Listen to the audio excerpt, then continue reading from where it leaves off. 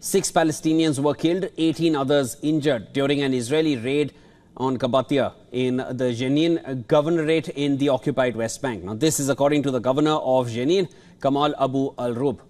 Al-Rub said that the Israeli forces withdrew off Qabatiya after destroying infrastructure in the area. And this happened amid heavy bombing in northern Gaza. Gaza's civil defense agency said teams recovered the bodies of 6 Palestinians, including 2 women, shortly after a home was struck in the Daraj neighborhood. Speaking of the south region in Gaza, in Rafah, 2 were killed in heavy fighting.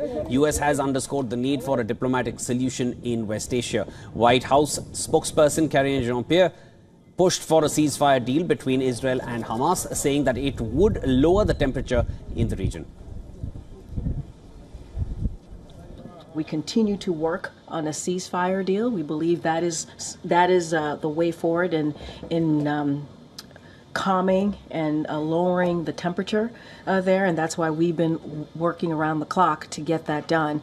But we still believe a diplomatic resolution is the way forward here. We still believe that it is possible, and obviously the urgency continue to be that.